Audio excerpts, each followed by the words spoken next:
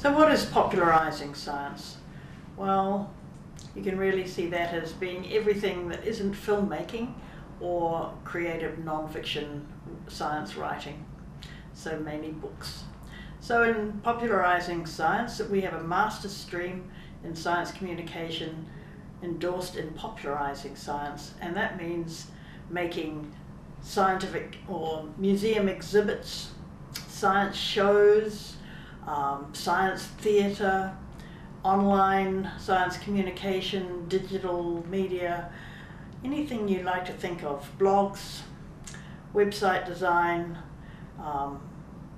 production of DVDs for various places that are promoting science, school resources, anything where science, research and the community get together. So in popularising science we have a master's course, as I've said, which is a 2-year course like the other streams in science communication, where you do coursework for the first year, including preparation for your thesis, and then in the second year you produce a proper thesis which has to involve a bit of research and also something that is of use to the community in terms of science communication, which might be a production of an exhibition or production of resources for school kids of various ages, or something useful that you have done some research and produced something for the community.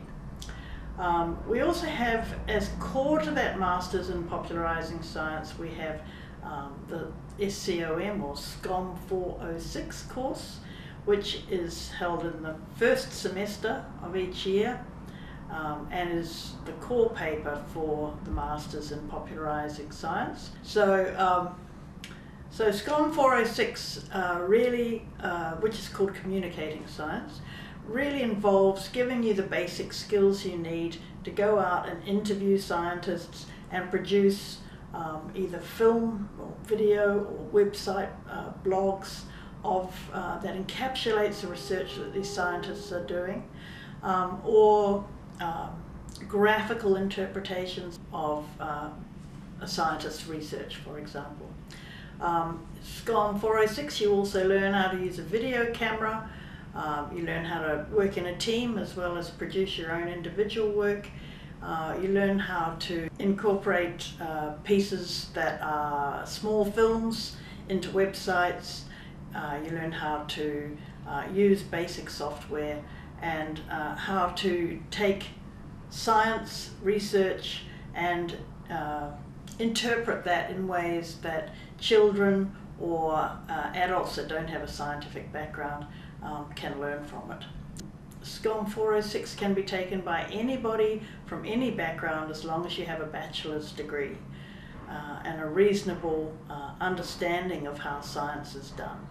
We also talk in SCOM 406 about the interactions of science and society, ethical considerations in the way science is done, and public attitudes to science and how you have to understand these things in some of the when interpreting some scientific research for the community. It's a fun course. It's a course that involves a lot of independent work by the students. They seem to be enjoying it this year, and we hope that we have a lot more people enrolling in SCOM 406 next year. It'll give you a lot of good basic skills for communicating your science to the public.